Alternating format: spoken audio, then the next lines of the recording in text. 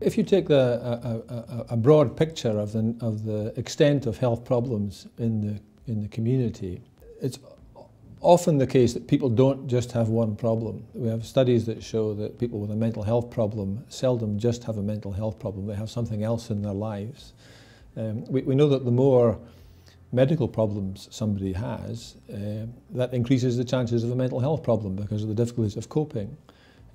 Other people have mental health problems which go much further back in their experience to adverse experiences in childhood, bringing emotional damage with them into adult life. That often expresses itself as difficulties with engaging with others, never mind professionals, but also friends and families and community.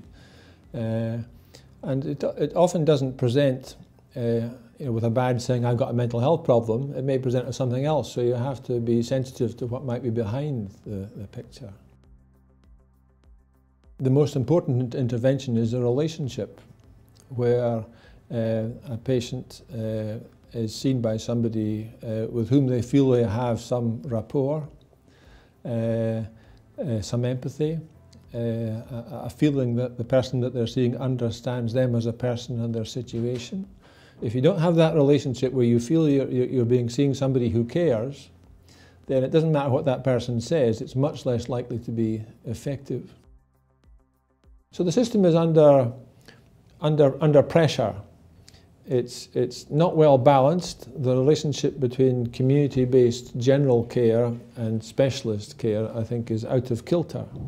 If healthcare is not delivered equitably, i.e. in proportion to need, then some groups will get the benefits of healthcare and others won't. So healthcare itself becomes a driver of widening inequality.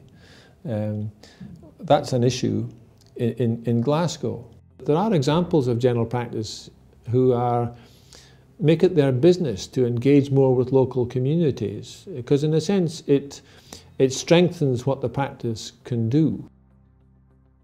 In 2009 we had the first national meeting of the Deep End project, which was general practices in Scotland, which were the 100 most deprived practices, and it was the first time they had ever been convened or consulted by anybody. Yet they are the front line of the health service in dealing with the most deprived and the least healthy populations. And the challenge now is to convert these small projects into the mainstream in deprived areas. And they include things like providing more time for consultations with patients, a better focus on continuity so that knowledge and confidence is built up, better relationships between practices, better sharing of experience. And the bottom line is that healthcare does make a difference.